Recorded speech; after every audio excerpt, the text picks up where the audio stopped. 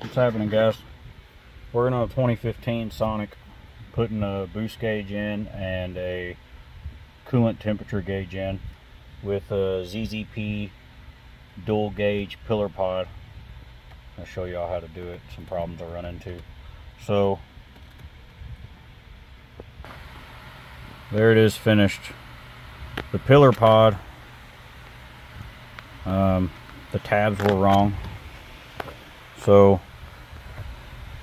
on the OEM one here, there's a push tab that goes in the top that pops in, and then this wasn't really hooked onto anything. On the ZZP one, these are backwards, so it won't fasten to the door, or it won't fasten to the pillar, I mean. So what I ended up having to do was, you have to cut some things off to make it fit up in there. You'll know, you got to push it up on here and it'll hit. So cut those off, and I used this, a little plastic push pin. And on the ZZP one, this fitting here is actually up here. So you can cut these to where they're flat on each side to make it fit in this groove, and just push it in there. And when you get it mounted up there, you'll have to push on it. You can see up in there, well, you can't, but that's where it is. That's where that push pin is. It's right behind this airbag. So you get that push pin in there and it'll pop in there. Now, as far as the gauges, I'll show you how I had to hook those up. I didn't tell you to pop off the factory pillar here. You just pull on it here and it'll pop off. And then this part, you'll kind of pull it towards you and it'll unhook itself. This panel here, you can go ahead and take it off. I'll usually take this rubber off. It'll give you some more room to work with.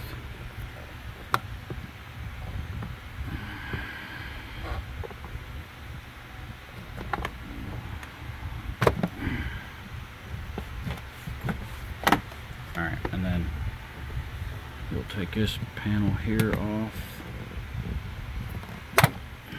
They all just pop off. Okay, there's where I ran my wires. You'll want to follow, this is a glow shift, you want to follow your instructions here. But for these gauges, I have to have a constant hot, a switched 12 volt, and then a light source. So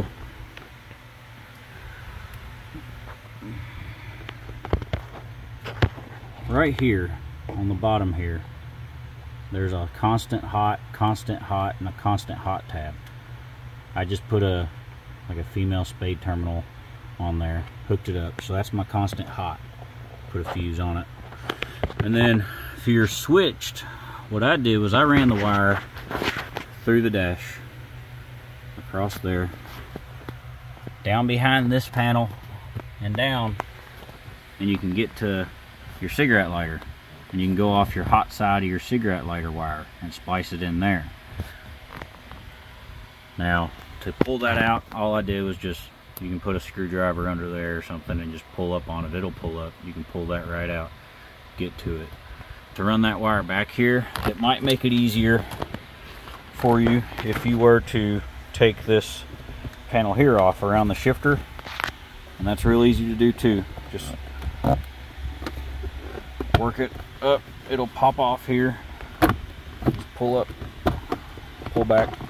There you go. You can get right up in there, help you kind of pull it. I routed the wire. There's a foam insulator here. Probably keeps this moving stuff from hitting wires. I just put it in behind here. Come through, pulled it through the hole, spliced it, put it all back together.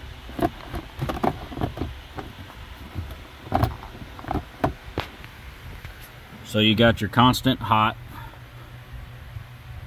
there. You got your switched 12 volt spliced into this, and then you have to have a ground. I grounded it right there. It works fine. And then you'll have to have a light switched. So this pops out. Just push the back of it. There you go. And then try to get it where you can see it. It's one of these yellow wires.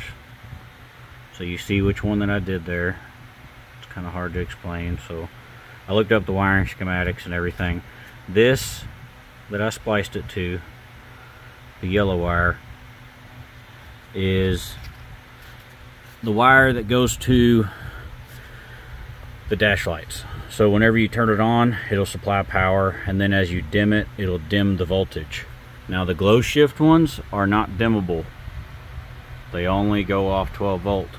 So if you were to turn down your dash lights, those are going to start, the lights will flicker. But that's the only 12 volt light source that I found to hook it to. I'm sure there's something else you could do with the headlights or something like that, but it's right here. As long as you have the dimmer turned up all the way, those will work just fine and they won't flash or anything. Get close again to it so you can see which one that I did. It's the yellow one towards the round part of the headlight switch.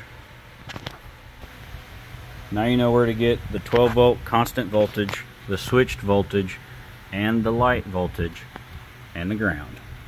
Now for this setup, it's the boost gauge and the coolant gauge. So I'll show you where I hooked those up at. The coolant sensor, I had to do this. I cut the top radiator hose here, and I found this on Amazon. It's a, I'll show you.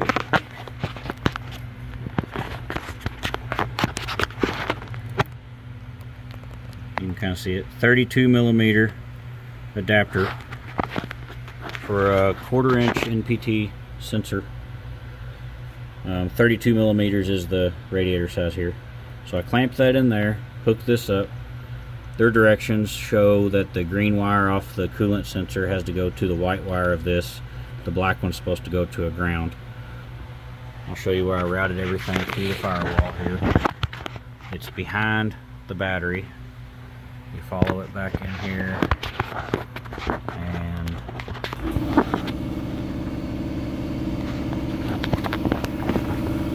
there you go. So there's a rubber boot up in there. You can see where the wires, and I ran the boost hose out. You can push on that boot, it'll pop in and you can go up over it. Now the boost line I've had some trouble with.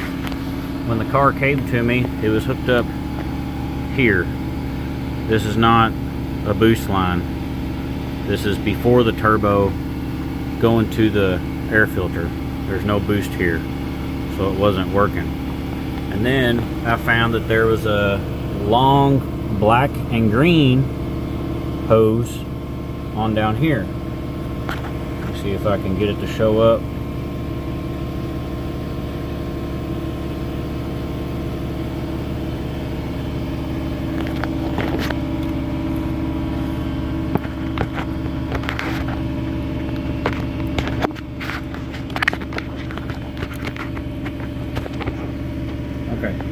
So there's a long black and green hose. You can see the green there. The long black and green hose will not work. You will not get boost pressure, only vacuum. Now there's a short one right here on the corner on the bottom of the intake. That's what you're seeing. That's the one that you have to splice into to read boost. The long one will not do it. It's the small one.